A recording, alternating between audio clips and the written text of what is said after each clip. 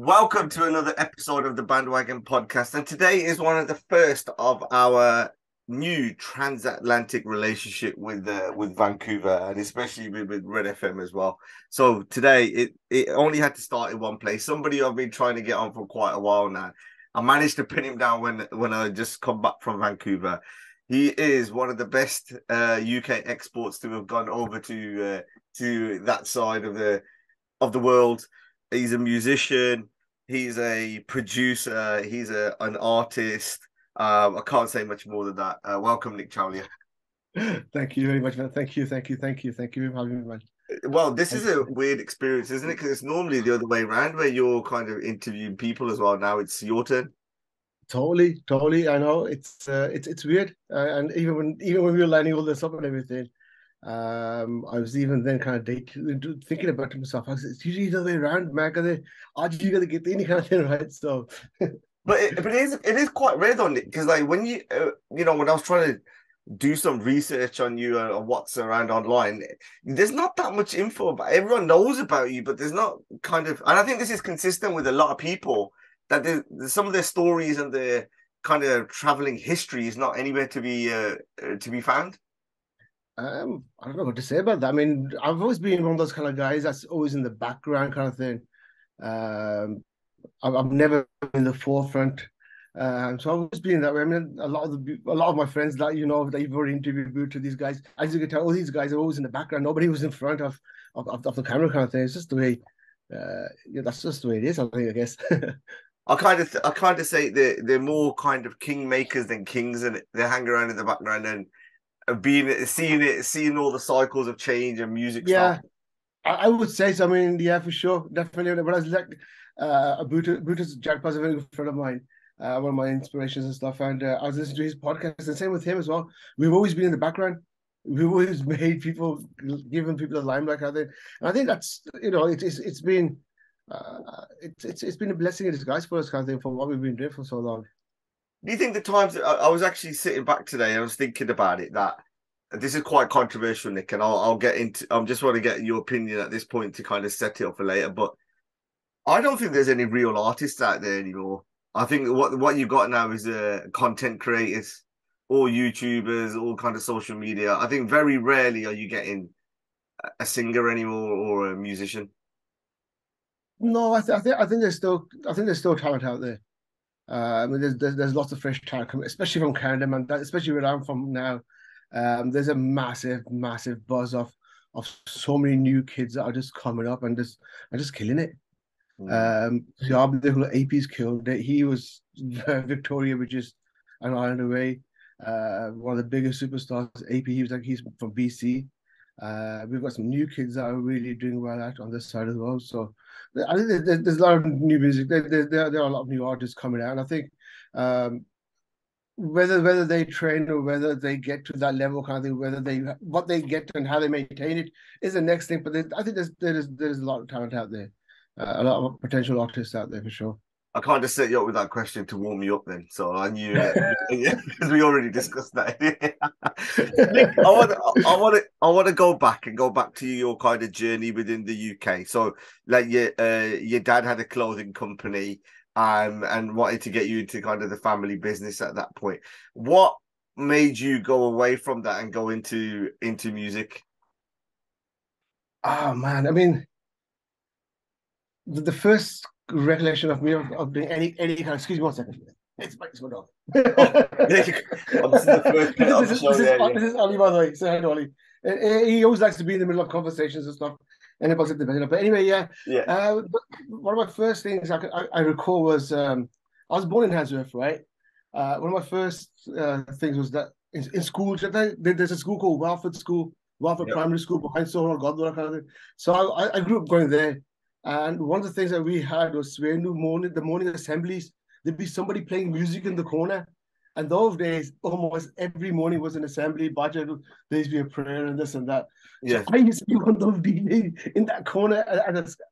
So I had my first, thing of getting into music and stuff. My dad was, in the clothing business, right? All the ladies working and stuff. And there's constantly music playing in the background constantly music being played in the background, and that's where the music kind of thing came from. And then actually a whole bunch of that. The other one was being a kid when the Suffrage came to England. Yeah. Back in the 80s, I would guess, or 70s, I would say. 70s, I would say. One of the first jobs I think he had was working for my dad in the clothing business. So I was growing up with singers and musicians. I don't know the bar that's basically growing up and up a gin, the pubs and stuff. There used to be the pub nights where men used to go for pub nights and there'd be music playing every so often and this and that. So basically, just from there, you kind of got on with it, and then one thing led to another, and sitting at home. I actually started though, believe it or not. I actually started playing keyboards late. I actually first was getting like a drum machine and stuff like that, and getting my dad's vinyls and playing drums on those and stuff. I know the and then that was it. So did you have like a teacher or like any ustad or anything for? You kind of nominated to be a keyboard player in a band, and you didn't really have a choice. Is that right? That's exactly what happened. Yeah, and I tell you what happened. Bhuta Jagpal and Bali Jagpal. So we were at the same school. Bali was in my year. Bhuta was a year ahead of me, and another cousin, Jagpal, up a son. So what happened was one of the morning, again, all these school morning assemblies, these guys are performing. They had a school band, right? And I can't remember what it was. I think Milab Junior or something like that. Yeah. So basically, we saw them, and then from there, the group of our lads was basically like, okay, you're playing keyboards, you're playing tolki, you're doing this and this and this, and then that was it, basically. And then that's the school band stuff. And then from there, watch Bhuta inspired me quite a bit, and then never did anything professional from there. Every so often pulled it out, started remixing my dad's vinyls again, kind of thing. And then that was it. It was never a thing of being going into being a professional, having this career. It was always dad got the business. I'm the oldest son. I'll be taking over. And then from there, it's just it's a blessed journey. Simple as that, man. I got picked up by Bhandwagon, who introduced, as you know, we introduced the artist back in the day. Got me in touch with Pip and Jay, who I'm still very, very close with on Provers.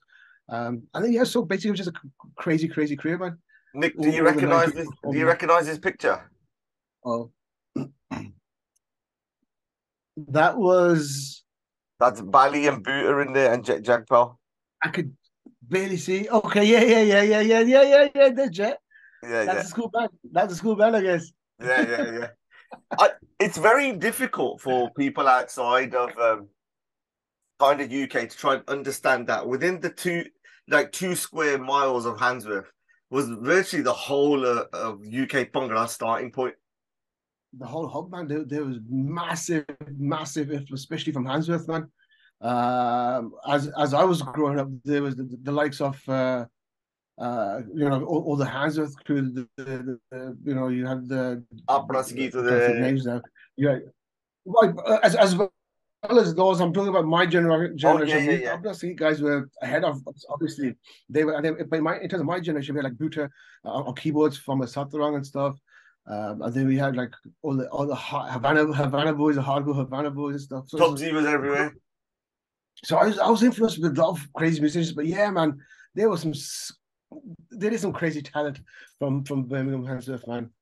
So you're learning, you're messing about, you're getting into kind of some of the kind of back productions or anything. When did you try and move into like more mainstream at a younger age, or when did you get your first opportunity, or was it just TSB when the Lord Burger was part of Golden Star at one stage?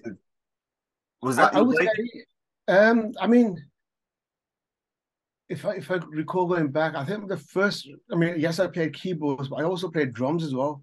And drums was a very big passion of mine, and I really, really enjoyed drums. I actually then wanted to be a drummer at one point before the keyboards, in fact.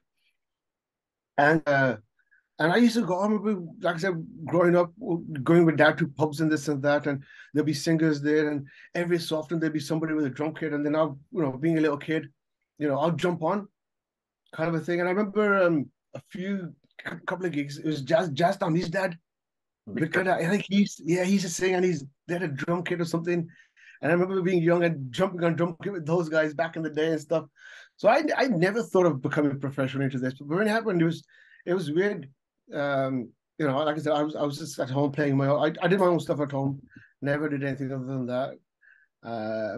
Pip and Jay, Pip Daliwal, Jay Sandhu, they needed a keyboard player for with the Loja Body. Suki had just left them. Suki Chand had just left them, and they were like, Nick, okay, we need another keyboard player. We hear you play keyboards. And basically, I just went in, tried it out, and basically that was it. But then they laugh at me afterwards. Like, Nick, the only reason you got into the band was your dad had a big van, right? So when we had shows and stuff, they'd be like, okay, at least we can use your dad's van to get to shows and stuff. So we used to laugh at that. But the thing is, needs most of it. That's where it started from. And then even then, my dad was just, Kalla. My dad just thought of his chonka. Well, the kids doing it, Shonk Latika Kallan, they be phasing. And 32, 33, 35 years later, I'm still stuck here. I remember seeing one of your rare interviews where I'm jumping forward a little bit, where your mom used to say to you, "Oh, you've had your little playtime in Canada. Come back now and get a proper job." Were you still getting that? Were you still getting that pressure at that time as well? I'm getting it now. I'm still today getting it now. I still do. My mom's always just like, my mom. I mean, I've been in Canada now almost 20 years now. In almost 20 years, and my mom's only been here once to visit. And so up until then, she was just like, okay, Tiga, he's doing the radio. She's doing he's doing the music and stuff, whatnot. But then when she came here, then she actually saw that, okay, the radio station is a big setup, the band and stuff and stuff. Anyway, everything's good kind of thing. So then she was like, okay, Tiga kind of thing. I know where my son is. But yeah, up until a long time, she was saying, What was some of the key bits that you remember of the bands at that time then? So what year are we talking about then? And like from your memory when you kind of recall some of your interactions with other bands? I got a bad memory, man. I started wow. Possibly 1990, 91, I think. No, hold on. Yeah, probably back then. That's where I got into TSB, and that's where I kind of started. I forgot the question now. No. So, like, what were some of your key memories of remembering about? Sorry, yeah, being a band. I forgot your question now. I'm bad with memory. It's okay. Okay, old age. It was always a blast. It was one of the key things that I found was brilliant from those days was the fun rivalry we had with bands, the banter, I think, the challenges we used to have, the healthy, friendly competition we used to have and everything. It just used to be a blast. The night times, going to the gigs, coming back early in the hours in the morning, all the standard stuff. Yeah, it was living, a rock star life kind of a thing. It was weird, you finish work at one job and go straight to a gig, and then back in the morning you're back in the job kind of thing. Right? So, but it was a crazy rock star kind of a life, but it was fun. All the guys got on with everybody. Everybody pushed each other in a positive way, and it was fun. It was good. 90s music was probably the best era out there, man. Yeah, I mean, because like. The reason why I wanted to do this is for the kind of the comparison in it, because you left to go to Canada just as when the live scene was starting to die off with the bands, and so you almost get like a second journey in when you see it in Canada, because where you can see how it's ramping up now, that music scene, the population, the communities there, and the music's going to be around there and dominate for another 20 years at least. 100%. Like, can you see similarities from when you're here now to when you were starting off? Totally, 100%, man. Yeah, I mean, even the whole idea of me coming to Canada when I did originally plan this all out was to come here and do music full time, open up a studio and this and that, and just basically full time into this. The radio station was not part of it. Radio never came until later on, but it was like setting up a recording studio with a friend of mine, bringing on the new talent from Canada. What was the signs then? What was the so? Two questions. Why did you want to leave the UK? And the second one was, why did you know 100% that was the key thing? Because there was very few acts at that time, and the music was a different style. Let's say there was a lot of remixes and stuff out there. To take that gamble, see the vision of that, and also take a brave decision to emigrate. What were the key bits? I think a lot of that I'll put on Pip Daddy-Well. Pip and I grew up together from Toulouse days, with Golden Star and so forth, and basically he got married to somebody here, and then basically he decided he's going to move here. So when he came here, he played dole, he done weddings and set up a dance crew and this that. So he was still in the industry, and he thought to himself, but this is obviously the future of where things are going. And he's the one who got me to come over and visit him, see what was happening here. There's no studios. Music kind of was slowly building. It wasn't as hot as it is now, but it was getting there. But I would say he's on the first visualized that, yeah, Canada's going to be the next place. Then obviously when I came here, it's just all out. And I can see exactly that there was no music hub here. We had the Subject G-Mons, we had the Harbhajan Mons, the Jazzy B Pajis and stuff, but they were out of here. They were living in India and performing in India back then. So they were hardly around. There was many singers around, but there was nowhere to go, no musicians. Few musicians, but nothing like the UK thing. It was very unorganized kind of thing. It was very, dull stage to look kind of thing, whereas UK is a bit more organized and stuff. So basically, I just took that element, applied it here, and it's kind of. And this is kind of like this is like very early internet, so you can't even share a lot of the music or anything around at that time. Yeah. I came to Canada 2003, and here, if I recall, like I said, we did have the Kes Mokkans, the Sabit Jimas, and Jazzy Bajis and stuff like that, but they were more, at that time, they were more India. They'll come here during the off seasons and stuff with the families and stuff, but majority of the time, there was nothing locally, a few million here and there, local singers and stuff. I only remember like DJ APS. I used to hear his stuff for that. Yeah, I think he's Toronto based. I just class it the same at that point. Obviously we know the rivalry. Don't worry about that. He's Toronto based. I've never met him, but yeah. So music was fresh. So again, it was I watched the whole industry grow up here again, and it was brilliant to relive it again. Right. So it's being born twice and reliving life twice. Yeah. So obviously when you've gone through the life cycle, let's say, of the live scene in the UK, and when you're hanging around with other artists and other bands, your creativity flows. But in Canada, did that stifle? Did that stumble because you're not surrounded by that whole scene? It's hit or miss. You first come over, you could be isolated. You're on your own. There's not that much scene there. How did you kind of keep yourself? It's all right. How did you keep yourself kind of creatively active? I did then sit constantly on YouTube looking for UK videos and Facebook and watching live shows and stuff like that. I still do. I still miss those. Anytime there's any kind of concert happening, anything live in UK, I'm always on there on people's social media just trying to watch that vibe and stuff. It was hard. There was a big challenge of when I came here trying to bring the UK vibe here and trying to introduce that here, whereas they were used to a different. It was a kind of a, there's a big India influence that was happening here in the 2000s kind of thing. Big artists from India influence over here, and me coming here from England, there was that clash trying to get that music over here. So there was that big thing, and then there was with local musicians and local singers, there was that little from outside kind of a thing. Not that it stopped me. I mean, I'm good with everybody still, but there was that hurdle at the beginning. But how did you deal with that then? I get on with everybody, man. As simple as this.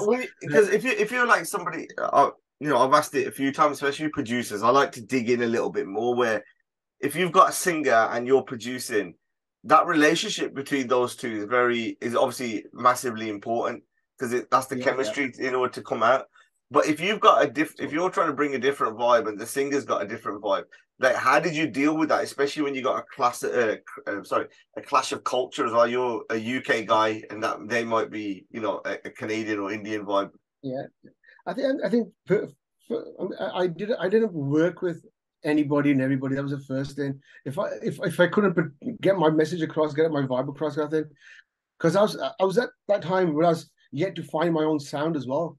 I'm trying to find my sound, living in Canada, being influenced by the UK, and then being in a country where Indian Punjabi music is really dominating here from India kind of thing. So it was really hard trying to find my own sound from there. And I would say only found it till later on with the band and stuff. But getting that, it was hard, and being, I gotta say, I didn't work with everybody. Simply because of stuff like that. And the people that I did work with majority of the people that I did work with were new guys. Indo Kuna, the band. There's a new kid on the block back then. He's a guy called Raju Joel, Gagan Sharma. Guys that I used to work with, Love and Sanj Signia. So there's a lot of local guys that I worked with. And those were the guys that got me full on the buzz and got me creatively trying to produce something different because they too were pushing me as well. So I think that was where my productions I think were different and out there kind of thing. Did you ever get close to going back to the UK because it weren't working out? Oh yeah. Oh yeah. I mean, your mum was happy, didn't it? She would have been. At the age of 30 years old, born in England. I got a big, massive family, man. Massive family in the UK. And to leave a big, close, immediate family and pack your bags and just come over here kind of thing. Leave my kid behind. I had a 3-year-old daughter then as well. I had to leave my daughter behind. It was a struggle. It was hard. Many times I did, think about coming back home, but just kept at it, man. I don't know what it was. I think just jumped forward and just kept going, kept chugging along. But it was a challenge. It's I would say it's a little bit easier maybe for the new kids nowadays, the students and stuff, for them to come over and for them to adapt here and get on with stuff. For me, being a little bit older, having a massive family kind of thing, coming to a country on my own and living alone was tough kind of thing. But yeah, you gotta do what you gotta do for your family, right? What was the turning point for you then? What was your big break then? I would say I think the radio station was something that kept me driving forward. I think kept my mind off stuff. The radio station kicked off around 2006, and then from there, kind of thing, because I was involved with the radio station from the construction days and applying for the radio station and stuff, so forth and so forth. That kept my mind going, kept me occupied, kept my mind going, and then with the bar, then obviously the family came afterwards. But the radio station kept me going. Was that an easier? It was interesting what you said earlier about getting the UK vibe. Was that an avenue for you to keep playing the UK vibe and trying to convince everyone, like get people used to the sound? I tried it. I mean, I didn't go out playing with many bands when I came here. The funny thing, I was actually thrown in on the deep end when I landed here. I was like straight away. Debi Muksus, but he had a tour in Canada, and he's one of his keyboard players from India never came, and he was just like, "Okay, Nick, you play keyboards, Jal," and I was like, "I've literally just been in Canada a couple of months, and I did that, and then did this big massive show with Shut the Gilbert. He was there. I just want to ask you a really. I'm just throwing in on the deep end. I just want to ask you a really silly question. It's like.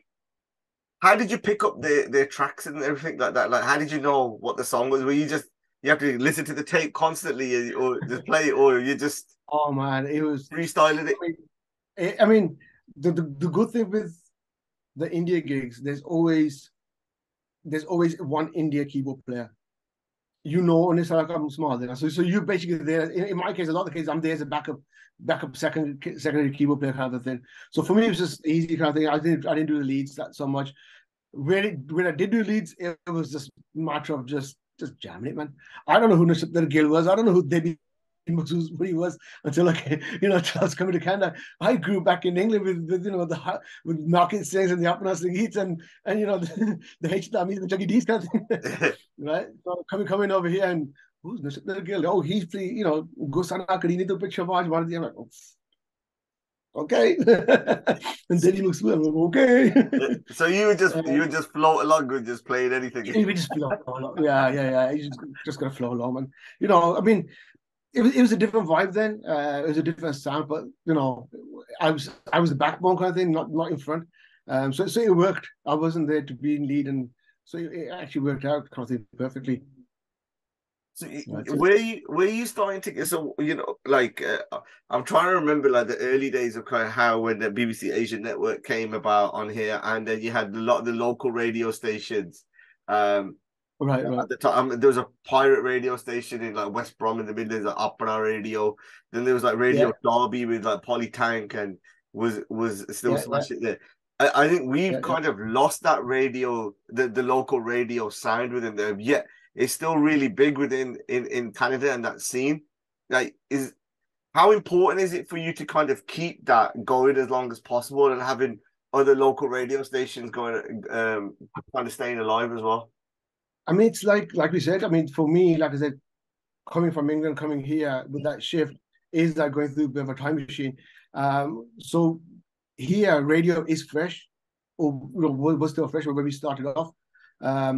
It was the only form of news and stuff. I mean, you got internet everywhere, you got YouTube, and all the channels are available nowadays. But when we started off, radio was your form of communication, whereas obviously BBC and the Asian network and stuff. It's become a norm for you guys now. Not many people, I guess, I listen to radio over there, I guess. That's still radio still very popular here. I'll tell you what, we've got a problem here. Is one, we've got a language issue where Punjabi is being spoken less and less, and I feel sometimes that connection with the music. A lot of kids, even myself, learn Punjabi through listening to music, and that used to be predominantly on radio. Now, when you listen to kind of radio, it's more talking. The quality of songs are not brilliant, and it's less and less Bhangra, if I'm honest. And I don't really, I don't hear a conversation with my mates or anyone. Oh, did you catch this radio show on the weekend? That doesn't. If people want to listen to music, they go straight into kind of YouTube and stream it off. Where I think there's at least 1 or 2 generations for you guys to go through it over there in order to get to that level. I could be wrong on that. No, I think for sure. I mean, we still do have the older hardcore group that are radio listeners. We do have that workforce. There's a big, massive workforce that relies on the radio. We have a big workforce: truck drivers, taxi drivers, security, construction drivers. I mean, I had my house painted a couple of years ago, about a year ago, and basically they were listening to Red FM here, and they would say, "This is how we listen to radio and stuff." So I think for here, because of that workforce, radio still is going to be popular for us for a long time. So I think for us, we're good. Yes, the new generation is on the smartphone. Yes, the new generation is on Spotify and Apple Music and stuff. But I think we still got more time on the radio stuff. But here, what we do on in terms of the radio station now is we're now pushing as much on digital now as well. For if I talk about the radio station for a second, our radio station, we're lucky we've got some great hosts and stuff, and our radio maintained itself over the 3 cities. But now our thing now is we're pushing into digital. We're trying to get into more digital platforms, YouTube videos, but all information content. So that's the way we're going on that side. And then also as well, we're trying to do the community stuff as well, getting involved in more gigs and more live concerts and stuff. So, it's still good out here for radio is. Yeah, there's a couple of things that I've noticed. A lot of the bigger kind of Punjabi artists and stuff, they don't do any of those interviews anymore. You know how before they would crave to go onto the BBC Asia Network. I would say over the last year, like I don't think Audila did an interview there, Diljit didn't do an interview, AP didn't do one. So it's like, you know how before everyone used to be that was the staple one. I think people know that their own channels are a lot. BritAsia's changed its model now to the kind of I'm not sure how many people actually watch the channel, but it's more about TMZ, kind of the Instagram, how that's changed it all. Is that something that you guys are looking at? Because I notice on your feed, it is a lot more newsy rather than kind of the music. Is that a conscious decision? Yeah, I mean, you got to go with the times and stuff. I mean, it's what people want. We've got a strong social media team at the station, and they constantly say that they're watching numbers and stuff. So we know what people want. You've got to be. You can't just say, "Man, I said, and I said, if for a business wise, you've got to look at the stats. You've got to look at the numbers. You've got to see what makes sense. So for a business, it's a different principle altogether. Whereas me, for my mine's personal. I can put up what I want. For a business model, you've got to think smartly. You've got to think differently on that. So your content does have to matter to your fan base and to your listeners, and you go with what works for you. And then with our case, we know that a lot of our stuff, what you see on our social media, is what people want. Kind of thing.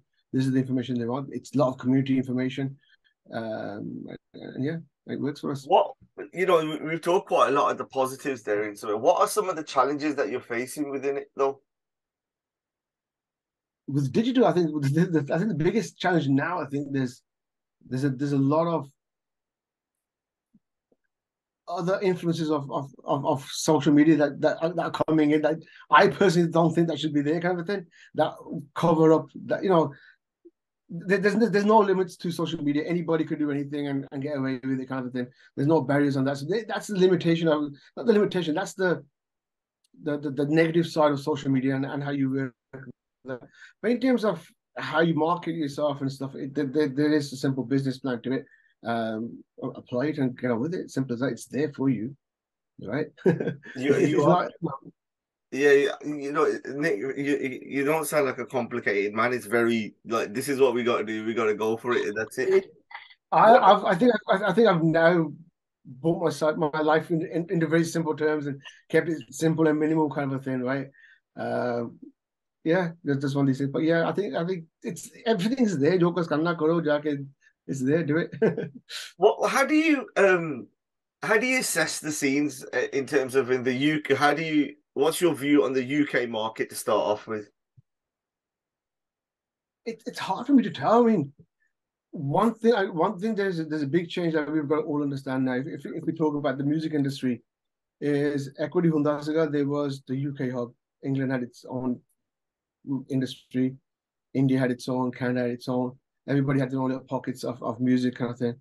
And before, everybody did their own thing. Who's who, kind of thing, kicking it. Now it's one big industry. There's the A level. There's the world A levels now. I'll get on. In UK, you had marketing and HEDA and this and that, and the A lifters and so on, so on, so on. And then now it's basically one world. It's one thing. It's one industry now. Your competition is now bigger, and now is getting into that big market now, and getting into that big hub is restarting all over again now.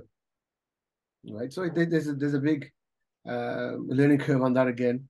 But what do you think of the risks then in terms of like of not having it in each of them? Because like you're right that the world's become smaller and everyone can kind of perform in different cities all around the world.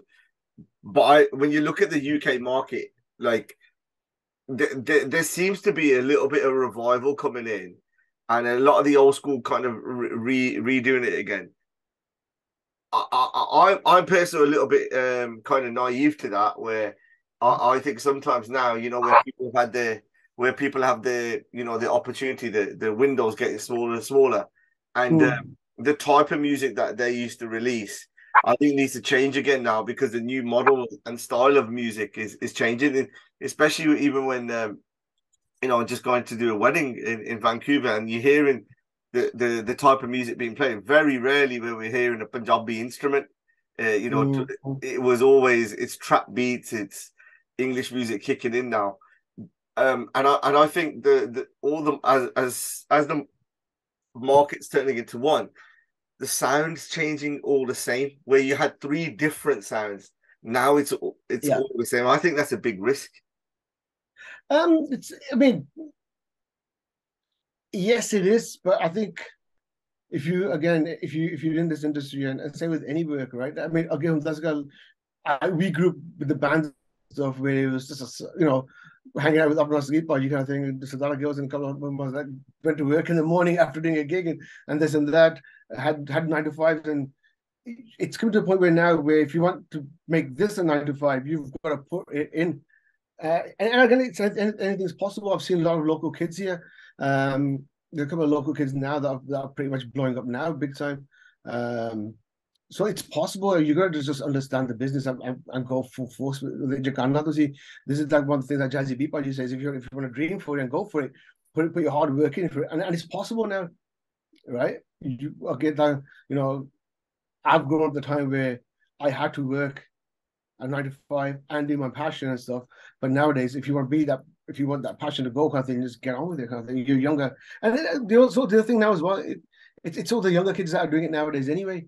Do you think by having, I always think that by having that job and having that kind of normal kind of life was how those artists humble themselves. An artist, if he's a dick, he's a dick. It doesn't matter at the end of the day. But if you went to work and all that, you'd understand that, can't be done that, whatever, right? But when you see the amount of money that DJs are making, artists are making now are phenomenal. Like, there's nobody there to kind of check them and say, listen, mate, you ain't shit, really. You know what I mean? Because everyone did it. How do you kind of, I mean, I'm trying to get it out of you because I know, you see this on a regular, and you said it yourself, you've done the rock and roll lifestyle. When you see some of these guys and you're like, how close are you telling people to, like, mate, just shut the fuck up, man? I can't, man. It's not my nature to do that. I just say, I wish I'm a well-wisher, man, says, but I can't. I mean, there's times where somebody says, okay, look, I've done this. What do you think? I mean, what's your true opinion? And then if somebody asks me my true opinion, like I'm a Sagittarian, right? You ask my true opinion, you'll get my true opinion on that, right? But otherwise, like I'm not going to be there to stop anybody's, because they routine kind of whatever. Right? I let them good luck to keep it low, man. I ain't into that. I got no time for, to waste my energy on something like that. I'd rather just push myself forward and and get on with it. I got no time to pull anybody else down. And because they're strong, I let them be. If they're doing something bad, really, really bad, people don't tell them that you shit. Hopefully, right? I want to kind of get into kind of future stargazing, and I want to get your opinion on this. So, where do you think the market in Canada is in the next 10 years? Oh wow. Oh wow. You've got the experience of the last 20. The funny thing was, right, 10 years ago I asked this question, where do I see the market, and I kind of, there's a little interview of me floating around somewhere on the net where I said exactly where the industry is going to be, that Canada's going to be taking lead 10 years from now. God knows, man. I think we're pushing mainstream. Yeah, I think within 10 years we will be going towards mainstream at least. I think the mainstream industries will be changing. If you think about it now, especially in Canada now, a lot of the big concerts that are happening in Canada now are by a company called Live Nation. And Live Nation are the company that do big Gora gigs. They do all the Drakes and all the big high-end concerts. I think Live Nation is a company that now this company picked up Diljit, did the whole Canada US tour by them. Hence leading Diljit to go on to Coachella and so on and so on. AB Dylan was picked up by Live Nation. Raf Safira from UK, he's doing a tour with Live Nation. So I think mainstream are picking up in a big way, man. So mainstream knows that there's money to be made in the Punjabi industry, right? Like Sean, Bollywood with the सारा चूस लिया, right? I'm going anybody here, right? Now the mainstream is there. I mean, now you can see you've got all the stuff that's happening, all the stuff that's happening with Sidhu Moosewala passing away, how Punjabi music come to the main front now. I can see that leading the way now. So I definitely see Punjabi being up there mainstream. So being other languages and other music in. I'd say being a Punjabi producer is the best time ever now, because then you got that crossover. I think it's hard, like numbers wise, to do it anywhere else is a bit. I mean, there's a lot of new fresh talent out there. There's a lot of young kids out there making beats and stuff. So that's the way forward now. And I see that being the way stuff for long term going forward is somebody just sitting at home making beats and going from there kind of thing. Jadon, if you look at hip hop kind of thing, a lot of the beats people buy from producers kind of thing. I now see Punjabi artists doing that now, going and buying beats from mainstream artists and stuff like that, and putting their vocals on top and being a mainstream track. So I see Punjabi music definitely being bigger and being more of a norm.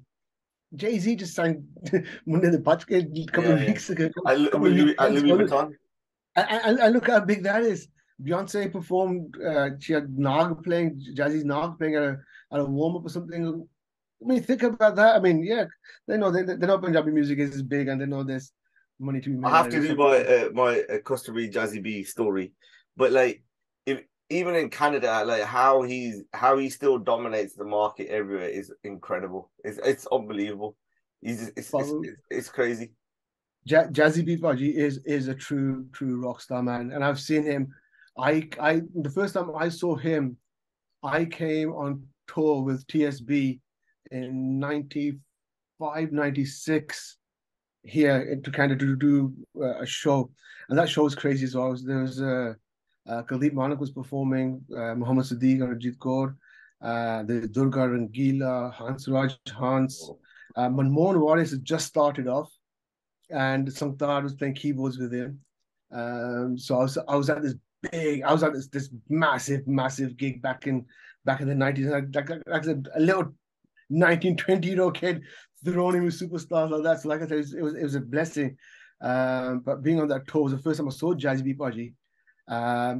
He walked into one of the promoters' houses, and everybody was just like, "Who the hell is this kind of guy with his hair kind of all standing up kind of thing?" He came to see Kuldeep Manak, and from there he left kind of thing. And from there I was like, "Oh, that guy's gonna be something." But 30 years later with him and staying, hanging out with him, kind of thing, going on stage with him, such a humble guy, such a brilliant inspiration, such a role model. I mean, I was COVID after COVID kind of thing. I was like, okay, fine, I'm done. What do you mean, like done, like with the whole music? Yeah, the music. There's no live gigs happening. God knows if there was gonna be a live gig ever happening again. God knows what was going on, and and it just came to the point where I can practice when you get easy, right? So you're still going to carry on the radio, right? But like the music side of it was like you made that deal with yourself that this was it. Pretty much. I was like, okay, I'm batere saal kar le, right? There's nothing happening in COVID for like 3 years, kind of a thing. And then Jazzy Paji phoned me one day. I'm like, oh shit, he needs my help. He needs to keep up playing. I'm like, oh shit. And I'm like, Paji, I'm sorry, man. I'm retired. I'm like, I'm not doing it. And Paji's like, he goes, what else are you gonna freaking do? He goes, you got 3 weeks. Then I freaking set you on stage. मैं कहा ना भाई मैं होर बंदे हैगे मैं कहा Australia go and bring Buta, go and bring those over Mecca. You guys go for it. And yeah, basically he's like, there's nothing else for you to do. You need to. So he was so we got to thank him in order to, that he brought you back out. Yeah. From a mini retirement of about a week. for about 6 months. But yeah, I mean, I was done. I was really done. I never practiced during COVID kind of thing. Most people practiced more. I never practiced. I was just like, oh, you know, I did a good. I don't know how many years I've been in the industry now. I'm like, okay, it's time to retire, and that's the best time to retire. But then no, but he's like, 3 weeks, learn my set. Here's my samples again. Go. But you also, you know, you were also part of Nkama and trying to bring that as well. You know, trying to start the more of a live scene and that bit. How did you find that experience? I mean, I think when I was coming here, that was one of my visions straight from day one, was to come here and set up a band. And even when I came and visited once or twice, and I got to know a few of the key people kind of thing. So I was still mindful, okay, I want to go there. But the thing was, when I first came here, I was only here for a 6-month work visa through Music Waves. So it was in the back of my head to do it, but it wasn't so much one, you know, because I was going to go back. But then I was like, after it extended, I was like, okay, well, Pip I knew I wanted with me because he was with the UK with me from day one, right? He was in retirement back then. I got Pip out. JP, who was with Jazzy B. Jazzy B's original talkie player. I got to know him, and I was like, okay, well, you know, wicked guy. I want him on board. And a few of the key members that came on. Ricky stumbled along. The bass player stumbled along.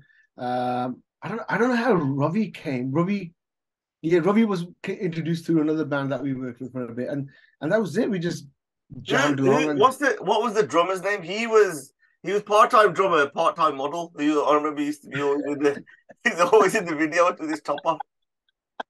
That's our boy Pip, man. Yeah. Pip, that's it. Pip's another legend who's grown up. Same, he was ahead of me kind of thing back in UK, but so he did the whole industry on drums and DCS and this and that. And then when he came here, he started playing tone. Right. One thing that and he sang as well. And yeah, so that was Nkama. Nkama's been brilliant, man. We've had some good times with Nkama. It's our now 7 years. We just did some scoring for a TV a sitcom here. Wow. That's you know, like you have like Citizen Khan kind of a thing. Yeah. Citizen Khan kind of a sitcom kind of a thing. So it's one of those. So we were lucky enough to get the title of music scores for that. Wow. So we did that in a couple of the songs.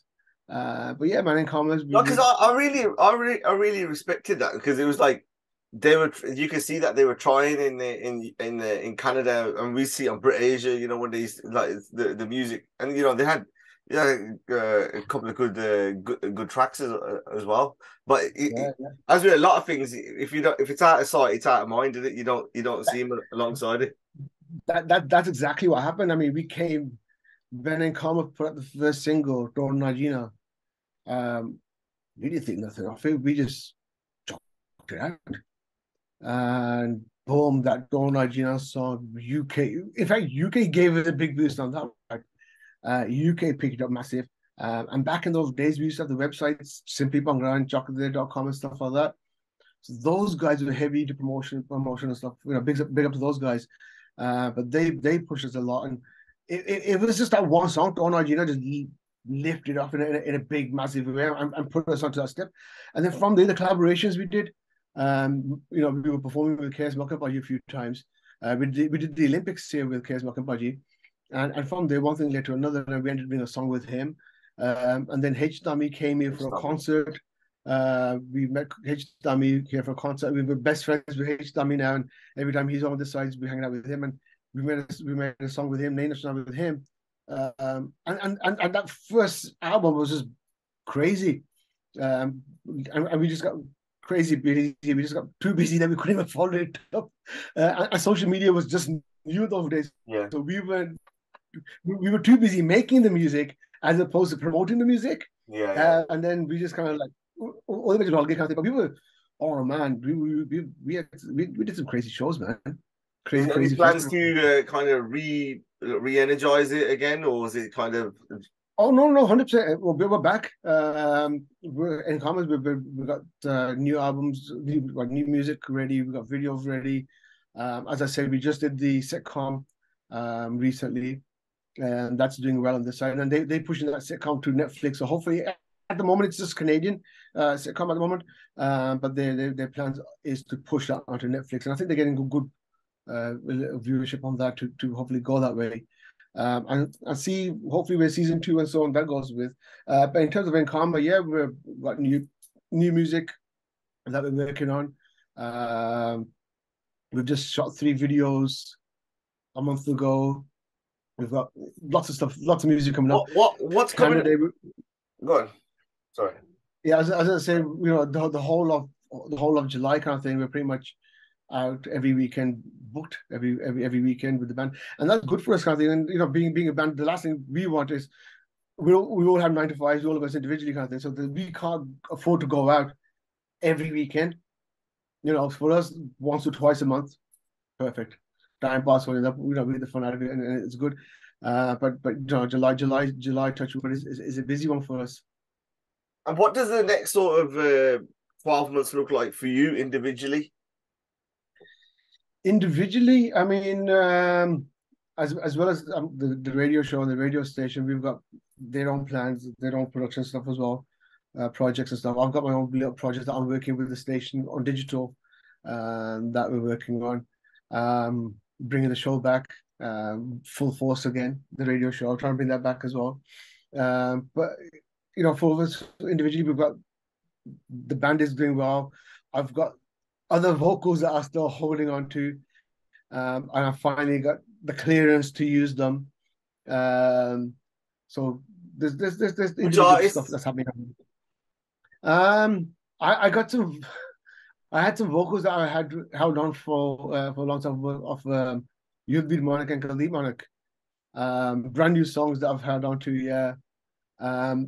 But they were recorded just before Monik passed away. Okay.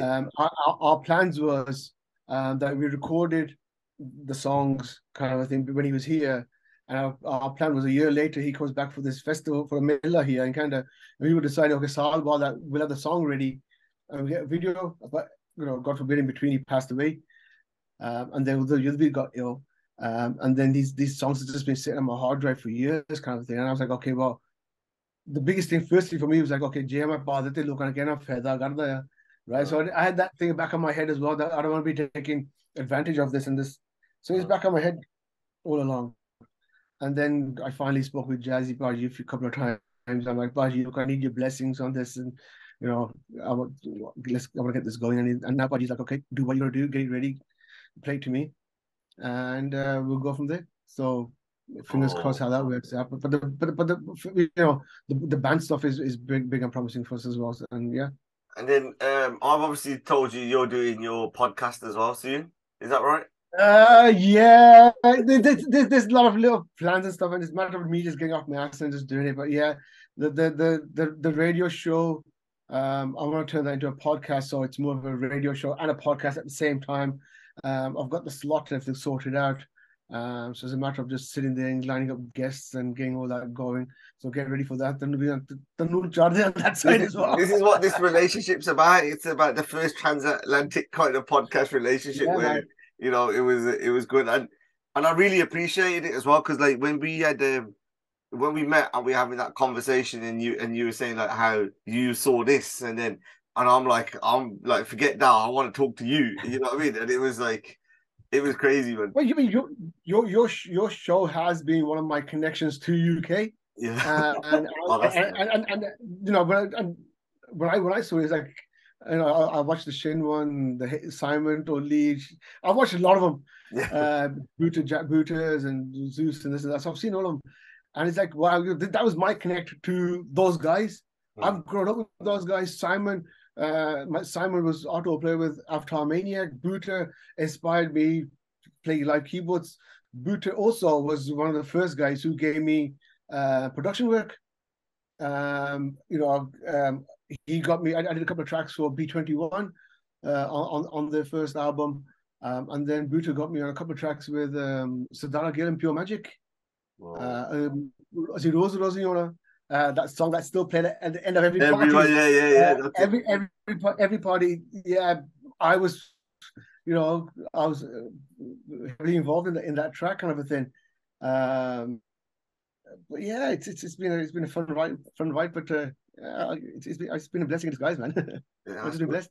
So, as you know, if you've been listening to this quite a lot, we come up to the bandwagon section where I kind of say, is there a bandwagon you can jump on, jump off, or is there anything that you want to get off your chest? This is your space to do, Sonny. No. Remember, you're a Sagittarius. No. You're a Sagittarius, so if you want to say it, you can say it. No. All I want to say to everybody, first I want to say thank you to you.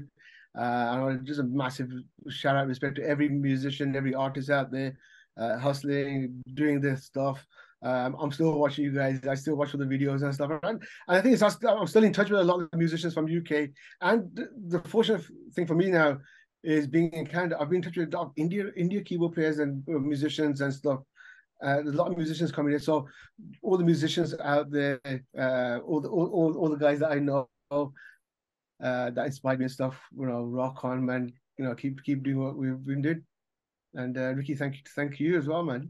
No, we're meeting up soon again, hopefully. So, Nick, I really appreciate this, and I'm gonna hold you to account when the episode and all that stuff's coming. You're coming back on to promote it, and you're gonna show it, and then we'll give it the bump that it deserves. 100%, man. No, I appreciate it, man. Really appreciate what you do, man. It was really nice seeing you guys on the weekend as well. Yeah. Keep rocking it as well, man. You're doing a great job as well. Keep doing I'll try. Juki job, man. All right, bro. Respect. Thank you. Peace out, man.